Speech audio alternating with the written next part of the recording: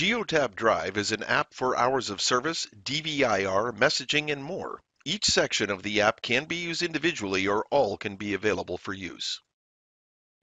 Let's start the DVIR from your dashboard by selecting it. Displayed will be the current vehicle and trailer that are attached, and the previous DVIR report is also available here.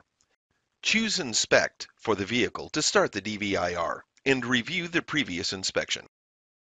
Note if there are any defects. In this case, there are no defects. Scroll to the bottom of the review and sign off by selecting Certify Previous Inspection. A new inspection is now ready. You can walk around the vehicle and inspect all required parts. If there are no defects, press the No Defects button. But if there is an issue, for example with the tires, then select Tires and choose the appropriate defect. Once chosen, scroll to the bottom and select Done to exit the submenu.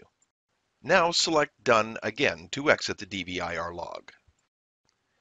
And finally, you will be prompted to sign off on the DVIR report. The inspection for the vehicle is now complete, and the red indicates a repair is required. Next, proceed to inspect the trailer by selecting the Inspect button and review the previous report. Then scroll to the bottom and sign off by selecting Certify Previous Inspection.